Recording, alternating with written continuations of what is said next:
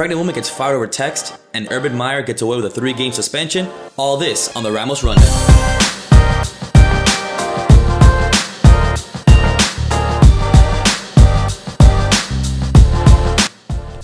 What's happening, everybody? We back for another episode of the Ramos Rundown. Josh Ramos here. We got a couple of interesting topics. It's been a crazy week. Headlines, stories left and right. But the biggest story is I'm about to graduate college. I know. He's on the Van Wilder plan. 7 years and counting. Yeah, I just didn't have as many hot chicks, and I don't have Ryan Reynolds' body or hair, but working on it. At least one part. He made it a lot farther than I did. I made it 2 semesters. But he's a successful businessman. So net college is not for everybody. We understand that, but I had to go the traditional route. So it was international relations. International relations, political science. So a whole lot of malarkey, but nah, it was really fun. Learned about some really cool philosophers and big worldly topics because it's international relations. A lot of hoopla. Well, today we're talking more about foreign relations. Wow, no, domestic relations. How am I say? I'm smart, I swear. Yeah, so, sure. We're talking about domestic stuff today. So yeah. I think you found a story up like in New Jersey, I think? It's not Jersey. It's actually from Jersey Mike's. That is the franchise that is a little bit under fire because in Marysville, Washington. Yeah, never heard of it either. There was a young woman by the age of 19. Her name is Kamisha Denton. Okay. Kamisha. I don't know. It's something that, they, I guess, sounds put like together. the P.D. Pablo song. Yeah. Keisha, Trina, Siobhan. Monique. Yeah. Okay, Aaron, let's go. These people won't understand the reference. So she actually was recently told by her manager that, let me read you the text message so you guys can get the drift. She goes, "Can I please get the update of the schedule for her work?" Because she works at Jersey Mike's. And he said, "Hello, I'm sorry to inform you, but it's not going to work out with Jersey Mike's. It's not a good time for us to have someone who is leaving early for maternity leave in several months anyways. You also failed to tell me this during our interview. Good luck to you." So they fired her? Well, she was obviously in shock and a little bit of disarray. So she screenshotted this, put it on Facebook, got thousands of shares. And obviously you have some community, uproar, and it got a hold of Jersey Mike's corporation, well, the corporate offices, and the franchise owner got a hold of it. And they try to fix the problem. They realized this was a mistake by the manager's doing. So they offered her job back, and the franchise owner pretty much had the manager resign. So okay, I mean, pretty much everything took its course, but yeah, I think she didn't go back though. No, she did not go back. She actually had a couple of job offers that she got from the whole incident being shared throughout social media. A lot of people offered her jobs, which is pretty great. I think that the manager obviously did not really look at the laws because it is illegal to fire someone for being pregnant. But I think we were talking about this off screen. You and I agree, as far as you shouldn't fire somebody for having maternity leave and things like that. But one of the questions that you brought up was, how about the lack of disclosure in the interview process? Yeah, I definitely would that be grounds for, extermination? Which is such a gray line. It's a very gray area, and I think that technically by law she doesn't. Well, in Washington, I don't know if every state is like this, but by law she doesn't have to disclose if she's pregnant or not. But I think it's more out of not necessarily decency, but it would be nice for the employer to understand that, hey, when we hire you, when are you available, first of all? And they say, I'm available at this date. And they said, are there any dates coming up this year that you need off ahead of time? So someone would say, yeah, I have a doctor's appointment this month, or I have a vacation planned for October, or hey, I'm not going to work for 2 months because there's a baby brewing in me. That's kind of like common courtesy in the sense of an employer knowing. I mean, I've been fortunate enough to be in the employer side of the spectrum since I entered the working field. But as an employee, it has to be pretty fearful of wow, I have to interview for this job, convince this employer and this company to like me and hire me. And on top of all that, let them know I'm having maternity leave. You got to pay me for 2 months off. Yeah. So I'm sure they're scared. Most employers, they want productivity and efficiency. It's not really efficient to pay somebody not to work. So I'm sure it's really scary on the mother's part, the soon-to-be mother, to let them know that. But it's such a gray area, like you said. Nah, it's the gray area. And it's hard also to kind of put Jersey Mike in the position that being a franchise like a McDonald's or Burger King or a lot of these, fast food chains, they are not necessarily responsible for every one of their managers, for every one of their employees. So if one employee steps out of line or manager steps out of line, you can't really blame the whole institution for it. Agreed. And I think that it went up the chain of command and the franchise owner took appropriate action. But that being said, you have another issue where someone went up the chain, allegedly made appropriate decisions when it came to letting their boss know everything that was happening, and there's a lot of controversy, and it's going on in the sports world with Urban Meyer and the Ohio State football team. Him just recently getting a 3-game suspension, which is in this with NCAA rules and all the scandals that they've had over the last decades. A 3-game suspension for what's going on there is pretty light. It's pretty. I mean, it can affect the season. I mean, even though the beginning of the games are usually against nobody teams, but light in retrospect to the issue that they had. For our listeners out there that aren't really aware of the situation, give them a little quick background on what's going on with Urban Meyer and the Ohio State program. So this has actually been going on for a little while now, and Urban Meyer is the head of the Ohio State football team, formerly the head of the Gators of the University of Florida. Excuse me. 2001 still. Both of them. 2002. I mean. The one season 2002 was a bowl game. The Hurricane should have won. That was ridiculous. But, that hurts. But on to serious stuff. So he has an assistant coach named Zach Smith. And Zach Smith has had issues all the way back to 2009 when he was a graduate assistant with Urban Meyer, and he was married and allegedly was arrested for pushing a pregnant woman, his wife at the time, against the wall, and was arrested for it. So it was aggravated battery, and they pretty much you dropped the charges, didn't you? Yeah, had the charges dropped. Yeah. So it ended up becoming an issue where there weren't really any charges. It was he said, she said. Yeah. So it kind of went away. It kind of went away. Yeah. The issue being that Urban Meyer, knowing that there was kind of like something fishy going on. There's some more than when people know. When he took the job at Ohio State, he also took Zach Smith with him. Yeah. And there's a little background with him. Our producer, Mr. Miglio, was explaining to us. Yeah, with the investigative research, he pointed out that Zach Smith, his great-grandfather or grandfather was the head coach for Ohio State from 79 to 87 and actually hired Urban Meyer as a graduate assistant. It was Urban Meyer's entryway into collegiate, coaching, and had a very close relationship, like almost a second father is what Urban Meyer considered him, and even spoke, gave a eulogy at Earl Bruce's funeral. So Urban Meyer has a tie to Zach Smith and his family dating back decades. So he first came in as a graduate assistant under Earl Bruce, and then he let his great-grandson, I think it was, or grandson, come in as a graduate assistant under himself. So there's an issue of nepotism, I guess you could say there, where there's a little bit of favoritism and, wanted to give that person an extra shot. So there's people that think that theorized that might be play a role in Urban Meyer bringing him along in the Gators, overlooking some other off-the-field issues, even bring him in the Ohio State program. But I think one of the things that has Urban Meyer in hot water is this whole 2009 incident with Zach Smith that happened in UF wasn't mentioned or discussed or brought up during the Ohio State interview process and hire of Zach Smith. And Urban Meyer had knowledge of what happened because he was a coach there. So I think that's where the whole thing kind of gets Urban Meyer in trouble. So it's the same thing from the previous story. Should Urban Meyer have told his future employer of past incidences? Urban Meyer or Zach Smith? Both. Oh, they both knew. They both knew what happened in 2009. Yeah. So that's where we come into the gray area again with the corporate world. How much information do you tell the company, and will you be at fault later on for not telling the company certain things? Yeah.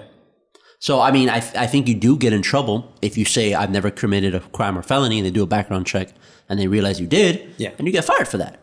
Well, if Zach Smith doesn't have a future incident, which we'll talk about, shortly, then this whole thing's a moot point. The 2009 incident is a moot point if Zach Smith doesn't mess up again. And he doesn't, also if he doesn't technically get charged. Yeah.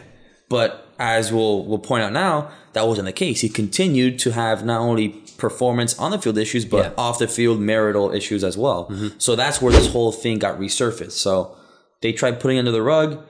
Zach Smith didn't hold up his end. He started misbehaving or bringing negative light on himself, and this whole thing got dug up. So I think that's what was the event that took place recently that brought this all to light? In 2015, I believe it was, that he had the incident where he was filing for divorce with his ex-wife. At the time, her name is Courtney Smith, and she was even in contact with I think her name is Shelly. Shelly Meyer. Shelly Meyer. Yeah. So Urban Meyer's wife. So that's where it all ties into play. So the ex-wife of the victim of domestic violence was in contact with Meyer's wife about domestic violence that was happening. Was sending pictures, and they went to the police.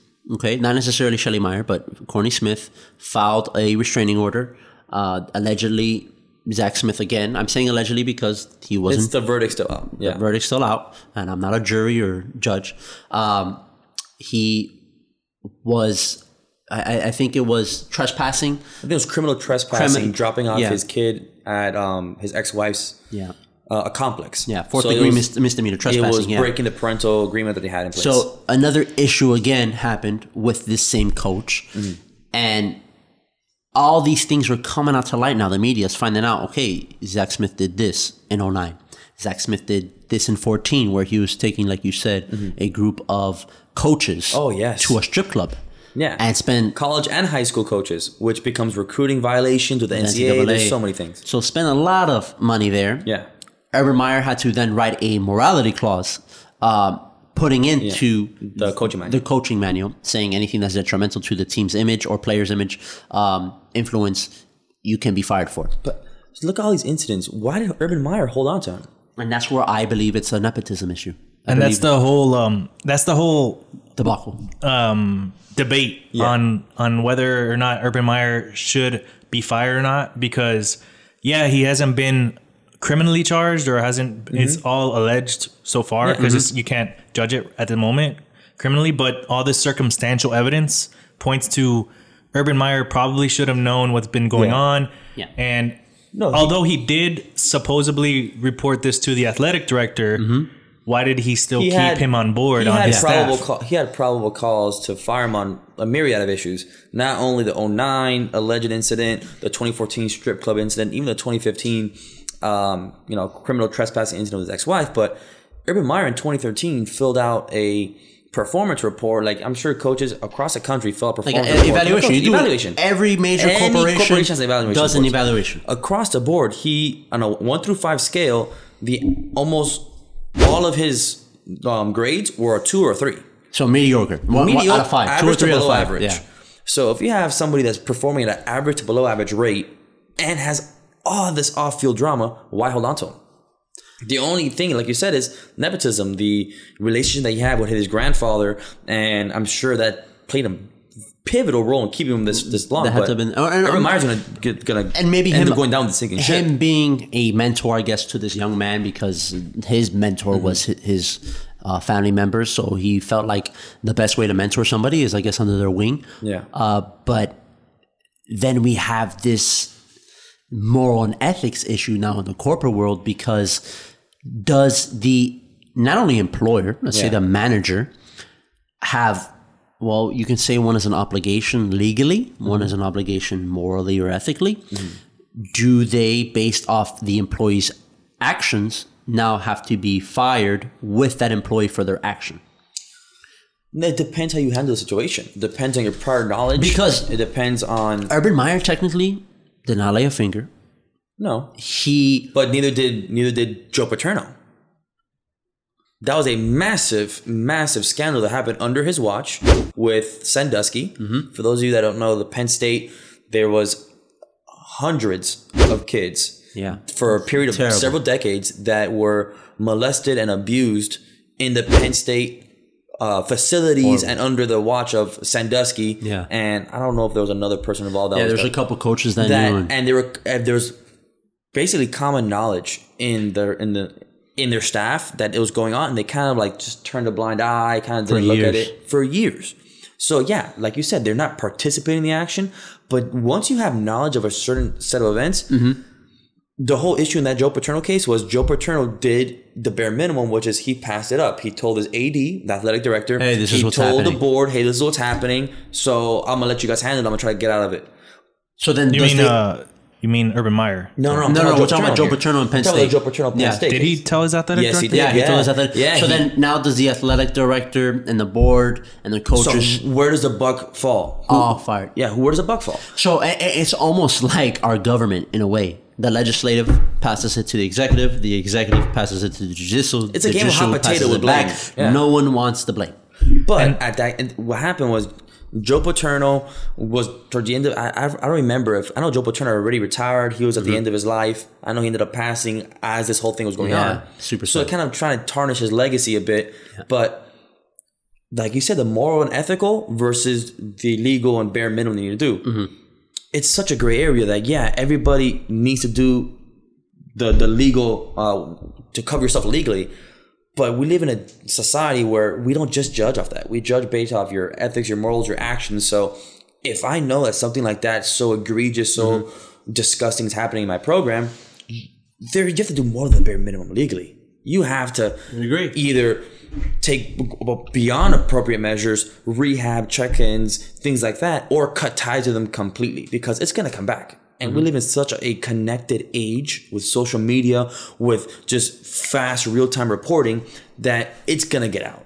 There is no hiding under the rug. It's going to get out. And if you don't get ahead of it, you're going to get screwed. And that's covering your ass both from a legal perspective for your job, but more importantly, for just a humanitarian issue. Think about all these recruits for both those programs. Their parents are going to be like, not only are my children, okay, when you send them off to school, the first 18 years of their life, let's say 15 after they're 3, they are being raised by teachers and coaches and faculty of that school most of the day. Then you send them off on just as important years from 18 to 21 or beyond. Sometimes even more because a lot of times they leave home to different out-of-state colleges. And you're putting them in the care of these men and women in another city, state, and you're saying, you're raising my child. I'm putting my flesh and blood in your hands. And you see someone's actions like this. This man did not step up to help a victim of alleged domestic violence. Why should I trust my child to go there? Well, and now that's where I don't understand Ohio State's board of directors' perspective. Well, this is a matter of winning games. This is going to kill recruiting. This is a matter of winning games. I mean, Urban Meyer isn't, he doesn't have the cleanest background as far as his programs. In UF, he had over 30 players that were arrested throughout his tenure. And one of them was a murderer. That isn't... Well, he didn't commit the murders in college, but... Aaron Hernandez he already left, but that's still one of his former players. But you could say some of the building years of that young man's life were not molded correctly for him to create that crime. That could be one of the arguments that you can make. I'm not saying that's what it is, but... They say the same thing with the University of Miami Hurricanes in the 90s and the 2000s when they called it Thug U. And we had all these players that had bad criminal records or backgrounds in general. They're putting wins over personal education student athlete. Well, it's still going on today. UF, when Urban Meyer was there, 30 plus players arrested. I'm sure if you look across all these top D1 programs, they all have at least a dozen players that have been arrested over their time. And I'll guarantee you that they don't get rid of all of them. If you're a star athlete, if you're a stud, a 5-star recruit, you're getting a second, a third chance. But if you're a 50th player on the roster, if you're like barely made the cut, you're screwed. You're done. So let me ask you a side question, and this is going to be a big issue, and I hope that this hits home for all you guys. Is this a culture issue? Because you don't see a lot. You do see it, right? Because there's a minor league baseball player who went and abused his girlfriend a couple years ago, and it was on camera. It was just released. Oh my gosh! Horrendous video. I would want to beat that man What Yeah. It wasn't an elevator. It wasn't an elevator. It was like the staircase. The staircase. Like the Rangers. Oof. I think. Yeah. If that's my sister or family or even period, like yeah, whatever. But you don't see that as often in baseball and basketball and golf and tennis and any other sport. Football is just the common denominator. I don't know if it's that they get more coverage or they get more investigations, but football is a common denominator of violence. I mean, like there's more cases. There's more cases of criminal athletes, violence, domestic issues. violence, issues in general with the athletes in college and the pros in football than there is in any other sport. But is it culturally, or it could be part of their job description is violence? So then that's another argument. That they're like, you have to play. I mean, I played football all throughout my formative years and through high school. So you have to be a different animal. Sometimes you're on the field, you gotta flip the switch, and you gotta just whoever's across from you, like you gotta rip their head off. Yeah. You gotta kill them, figuratively speaking. Sometimes you're going at them and you're hitting them as hard as you can. You gotta just take them out. So when you get off the field, flipping the switch. Also, you have the CTE studies that have been coming out the last several years of. A lot of these, I think I was watching the Joe Rogan podcast the other day. He was referencing CTE studies with Neil deGrasse Tyson. And there's kids that as early as middle and high school that are showing signs of CTE. Our nephew just started playing football and he had to do the baseline test for concussion protocol so they know if he has a crazy hit, they'll take him to see if you're suffering something. So those are all variables. So is this then... These issues like Urban Meyers or all these football players, is this one of the things that we coaches and staff, and coaches and staffs, everybody? Yeah.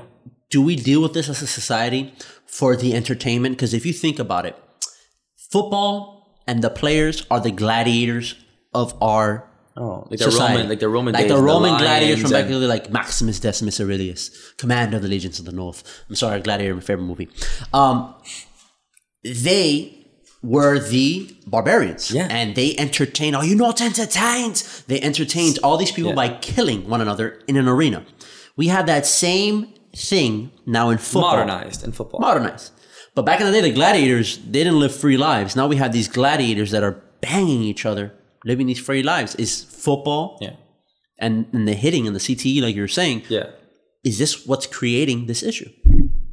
And I think that's a great study that we don't know now, but we'll figure it out. Well, I mean, we'll throw that out to the audience. Like, what do you think it is? Do you think it's, CTE brain injury? Do you think it's a cultural thing where, they're just promoting this violence? What are your thoughts? Yeah. I'm sure a lot of people have very strong opinions on it. And should Urban Meyer have gotten a worse punishment? Is the punishment you think fit, or should he have not been punished at all? I mean, that's something definitely up for debate, and we'll wait to see what the verdict's still out on that. Yeah. But I think, quick segue, we're going to do a quick fake news segment. Very I'm sure fake. they loved it. The last time we talked about, what was the fake story? It was Florida. All right, so I got 3 stories that I think I'm going to catch you slipping. All right, the first one. No, I tie my shoelaces. What? Oh, you stupid. Okay, the first story. Baby boom at Arizona hospital. 16 nurses pregnant.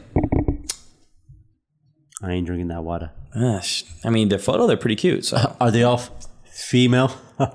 Oh, this is all right. Story number 2. Man calls police. Help, I'm being chased by a baby squirrel. Hey, bro. Okay. Oh, this is going from straight funny to the most political themed segment. All right. Number 3.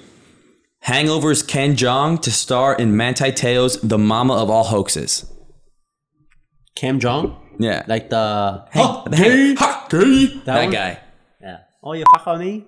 Okay. Sucking these Chinese nuts. So, I actually saw the title for the 16 pregnant nurses. So, that's real. They all have titles. No. Like, I saw the story.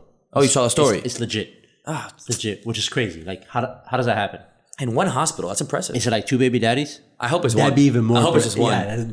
Yeah. Savage. No, the baby squirrel doesn't sound real. But watch is going to be the real one. But Nope, I think the baby squirrel's real. The baby squirrel and the pregnant woman. So the other one's fake? The other one's fake. Ah, man! Come on! Yeah. Okay. I thought you'd like the Hangover one. I thought you'd get it. All right, so the baby boo in Arizona hospital. This is a Banner Desert Medical Center. 16 women pregnant, and they're all expecting to give birth between October and January. Holy, that's crazy. What? That's literally a whole unit. Yeah, they're taking like. Are they photos. all in the same unit? I don't know. It doesn't say. Like, here. are they all like in the step down or ICU or maternity or something like that? It'd be ironic if they're maternity. No, it doesn't. It doesn't say. No, it doesn't say if they're in the same unit or anything. That's crazy, and it actually ties in, with both our stories today. They're all gonna take. It says here, there's a group of floating nurses that are gonna help cover their workload. Because it's a good thing with hospitals that they have travel nurses too. You know, 16 nurses to take a 3-month maternity leave within 12 weeks. That's literally day and night shift for a whole unit. Yeah, if that's the whole unit, you're done. But they could do. Yeah, that's crazy. Can you imagine? Baby Squirrel one was also the real one.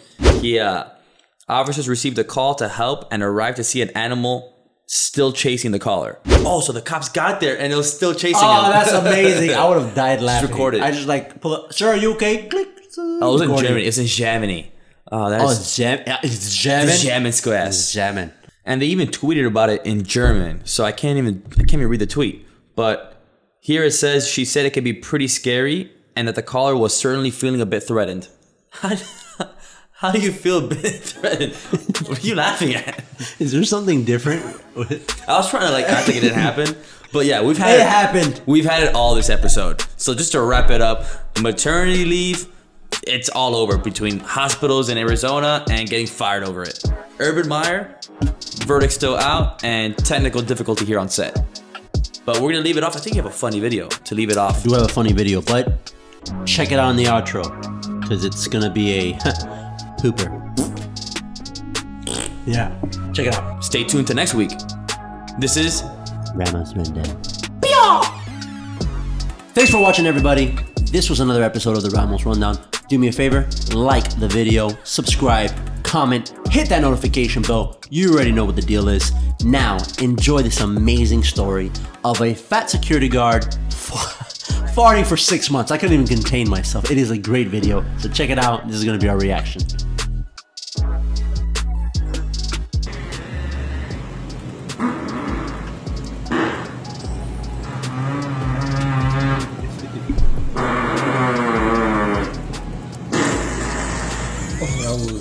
When he puts his eyes.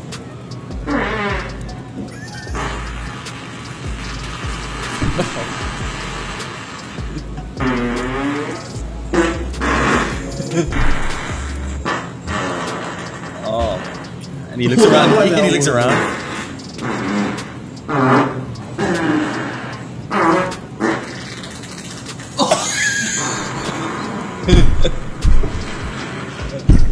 Oh my god. Yo. Wettest guy I've ever seen. Wettest guy? Yo, no. Please don't no. That was nice. Yo, this guy's disgusting.